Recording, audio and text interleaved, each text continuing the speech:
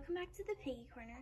Today's video is going to be about earning your guinea pig's trust. And before I start the video, I just want to say sometimes it depends on how social your guinea pig is already.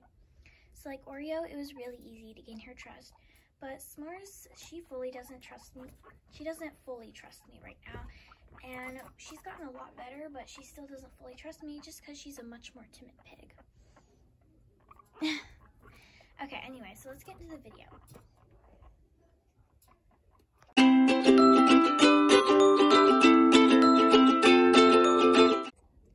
Okay, so one of the first ways you can earn your guinea pig's trust is by giving them treats. And giving them treats and hand feeding them is actually a really great way for them to get to know your scent and to trust you a little bit more. I know for me personally, my guinea pigs love it when I feed them carrots because that's their favorite vegetable. And they always let me pet them and like interact with them a lot more than usual when I give them treats, even S'mores, who hates to be pet usually.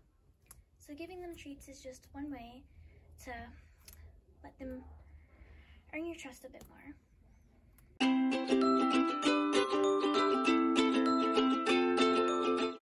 Okay, the next way to earn your guinea pig's trust is giving them time. When you first get your guinea pigs, they will probably be super stressed because it's very overwhelming to get moved around into a new habitat and stuff like that, and they're just not used to you yet, so it'll be very overwhelming and stressful for them. So for the first few days, you probably don't want to pick them up and just let them get used to their new home. And then during the first week, it's best to just only like maybe feed them, well, like give them extra treats and to just like interact when they're in the cage. And after that, they might get used to you picking them up a little bit more, but you should still not pick them up very often in the first couple of weeks and just give them time.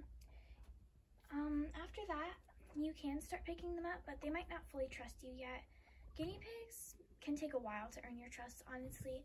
It can take them a week, it can take them a month, or it can take them a year or longer. It really just depends on how social your guinea pig is and stuff like that.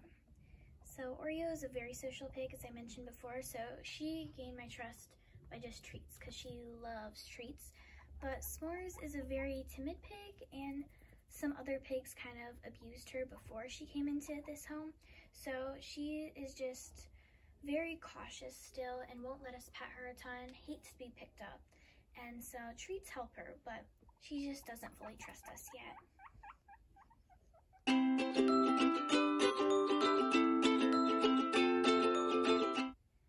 Alright, the next way to earn your guinea pig's trust is actually holding them properly. When you pick up your guinea pig, you want to make sure you're holding them properly. Otherwise, it can stress them out a lot, especially if you let their legs and butt dangle in the air. That is not the correct way to hold them at all.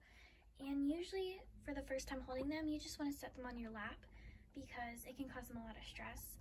I have a video on how to hold a guinea pig, but it was not the best video, and I might remake it sometime soon. But you can always look up different ways to hold a guinea pig, and it's best to just start out by setting them on your lap or letting them run around you.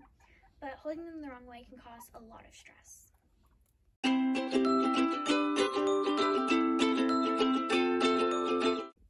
Okay, the next way to earn your guinea pig's trust is by having conversations with them.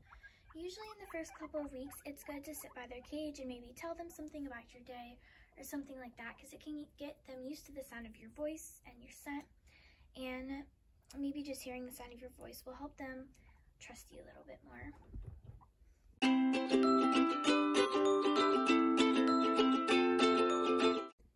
Okay, the last thing I'm going to talk about today to earn your guinea pig's trust is creating a safe environment for them.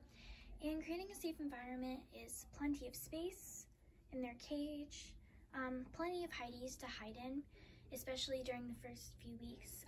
You might want to add 1 or 2 extra just because they'll be very overwhelmed, and it's nice to give them plenty of places to hide if they're in the cage or outside the cage or wherever they are.